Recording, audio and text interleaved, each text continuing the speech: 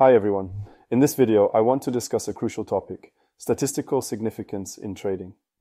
I decided to create this video because I have noticed that some individuals in the trading community, including self-proclaimed gurus, lack a fundamental understanding of algo trading. It's disheartening to see misleading information being spread and people paying for it.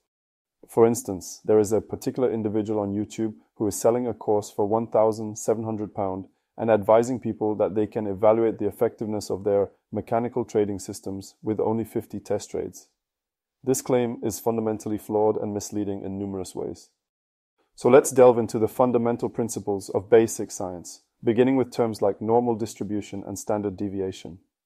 On Wikipedia, we can find a comprehensive explanation of the 68-95-99 rule, which states that in empirical sciences, the 3 sigma rule of thumb, or Three's rule, suggests that almost all values fall within 3 standard deviations of the mean. Consequently, it is empirically practical to consider a 99.7% probability as approaching certainty. But what does this actually mean? The normal distribution is a histogram plot that represents a random process, such as white noise. Within this distribution, we can define a standard deviation that encompasses approximately 68% of all samples or values. This area, which covers 1 standard deviation, is commonly referred to as 1 sigma. In scientific fields like astrophysics, it is customary to consider values lying outside the 3 sigma area as strong signals. These values are deemed unlikely to occur solely by chance, indicating potential significant findings. The distance between the signal and the mean value is referred to as the z-score. A higher z-score provides us with more confidence that our signal is not simply a result of chance. The z-score quantifies the number of standard deviations the signal is away from the mean, thereby indicating the significance of the observed deviation. In algo trading, we can utilize the z-score value to calculate the confidence level of our strategy results. For instance, if a strategy result lies 2.58 sigmas away from the mean, it corresponds to a confidence level of approximately 99%. This implies that there is a minimal likelihood that our result is solely attributed to chance, indicating a strong statistical significance. However, in algo trading, it is crucial to determine the number of trades required for our trading results to become statistically significant. To achieve this, let's conduct a trading experiment to uncover the answer. So let's code a simple Python script that simulates 1,000 random trades for 100 random systems, along with our target system that has no winning edge in this case. We will highlight our target system with the lime color, and the standard deviation, 1 sigma, will be indicated by the red color. Now, let's run our simulation multiple times to observe the performance of our target strategy compared to all the other random trading systems. As you can see, the equity line of our target strategy closely resembles that of the random strategies, and the final result consistently falls within the random distribution. This indicates that our system has no winning edge. Now let's consider our target strategy as profitable with a 55% winning rate.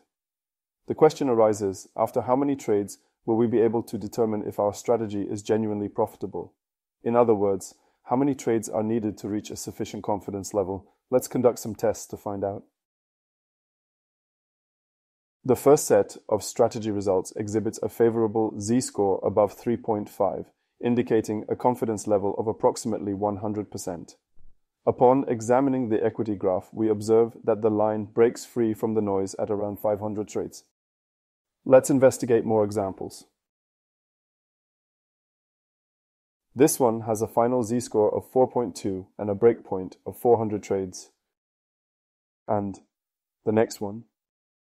This result shows a final z-score of 3.1 at 99.9% confidence, but it took more than 800 trades to escape the noise band. This one is totally buried in noise, and there are even few random strategies that have a better final result. This suggests that even after conducting 1,000 trades, there is still a possibility that our exceptional results could be attributed solely to chance, particularly when luck is not in our favor. The lesson we can learn from this experiment is that the number of trades observed during a backtest is a crucial factor in gaining confidence in our strategy. As the number of trades increases, our confidence in the strategy's effectiveness grows. However, it's important to consider other factors as well, such as the winning rate of the system and the risk-reward ratio. So, a highly profitable strategy will reach a significant confidence level much faster. Nevertheless, as a personal rule of thumb, aiming for more than 600 trades during a backtest provides a level of confirmation that a particular strategy exhibits promising signs of having an edge. This threshold helps to mitigate the influence of random chance and provides a more reliable basis for assessing the strategy's performance. So that's it for now. If you're interested in delving deeper into algo trading, I invite you to download my free ebook from my website. You can find the link below this video. Happy exploring and happy trading, guys. And please do not forget to like this video and subscribe to my channel.